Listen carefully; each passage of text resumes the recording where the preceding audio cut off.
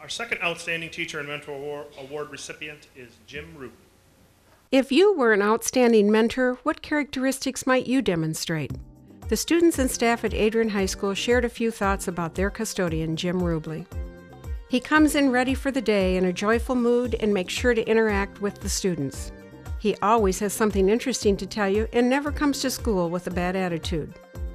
He makes an effort to take time out of his busy schedule and set aside his work to help a kid who is struggling. Jim has impacted our lives to show that giving more than what is required is really important.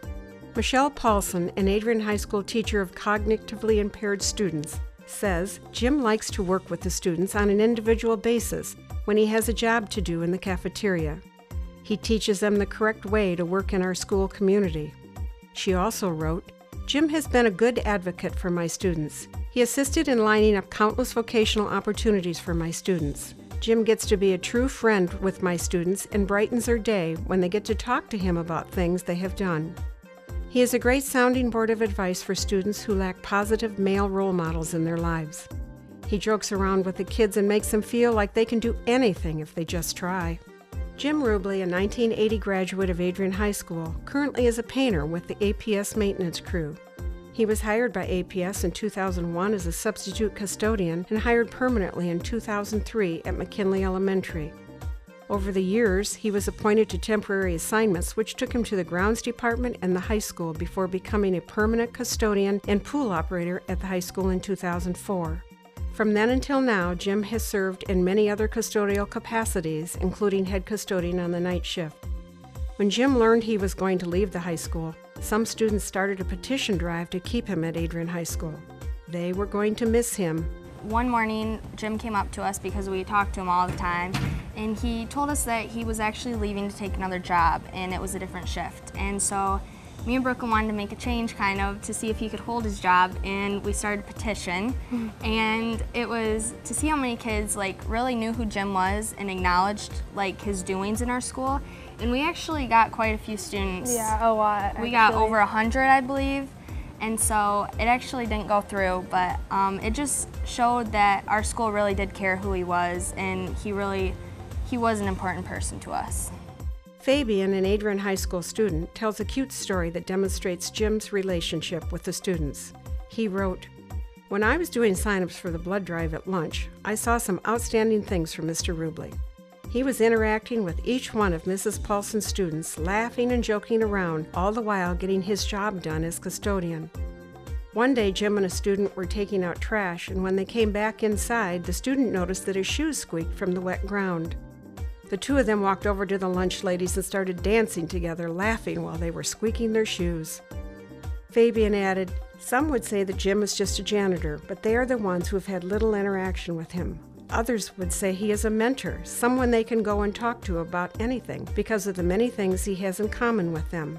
I think he was really an influential person, not just as a janitor, but he was more of a mentor to us. He had so many traits that he would share to us.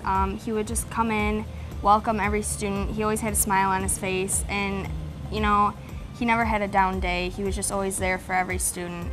He would always tell us about himself. Do you remember that one morning that he told us about his everyday schedule? Yeah, he would wake up super early and go out and feed his horses and then come right to the school super early and be here before it even started.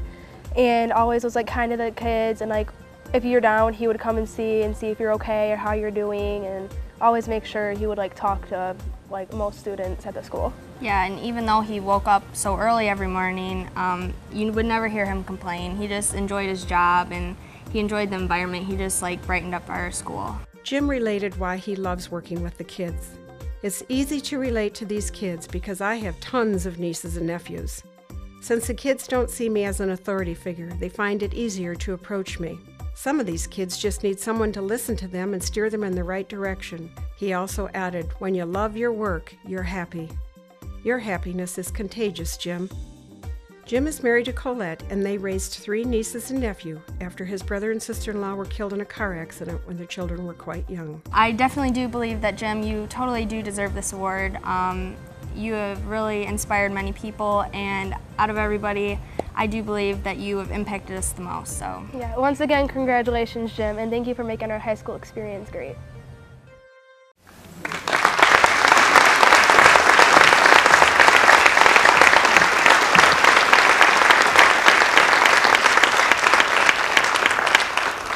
Congratulations, Jim, on being selected one of Adrian Public Schools' outstanding teachers and mentors.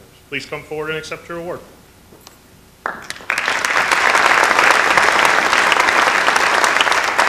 Thank you, everybody.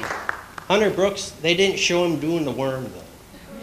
And I didn't ask him to do it. And first, I want to thank the students. These guys are awesome here at the school, and all the schools, period.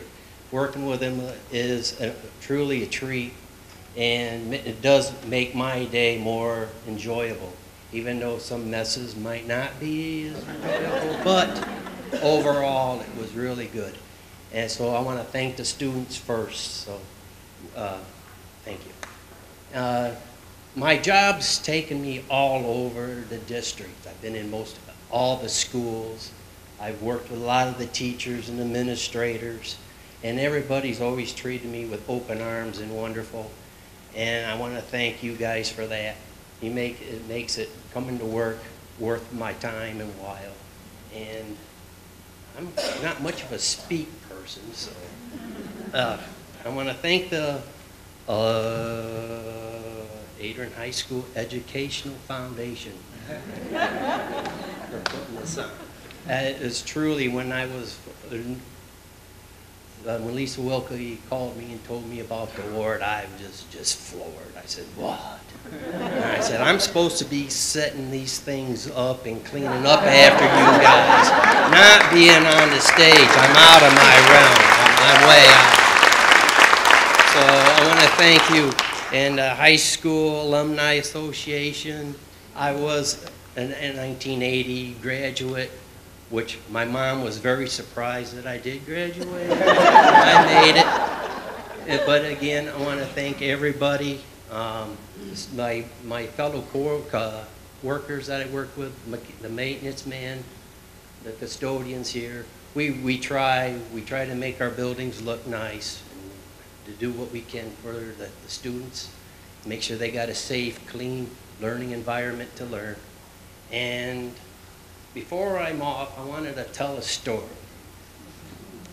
a true story. Which one, babe? Snowing or Legos? What are the snowing?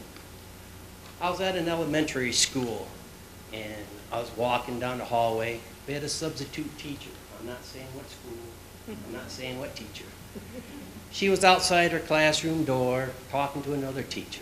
I just happened to be walking by. I looked inside the room, and I was overwhelmed. It was snow in the middle of May. And I tapped the teacher on the shoulder. Excuse me, ma'am, you need to look in your classroom. She looked. Oh my gosh! The kids found a beanbag chair with a hole in it, and them little plastic peanuts everywhere. And she goes, oh, what am I going to do? I said, that's okay. Is it time for recess? Not for another half hour. I said, maybe a little sooner. So I got my vacuum, and then as she was lining the kids up to go out to recess, she had them like this. I'm vacuuming down.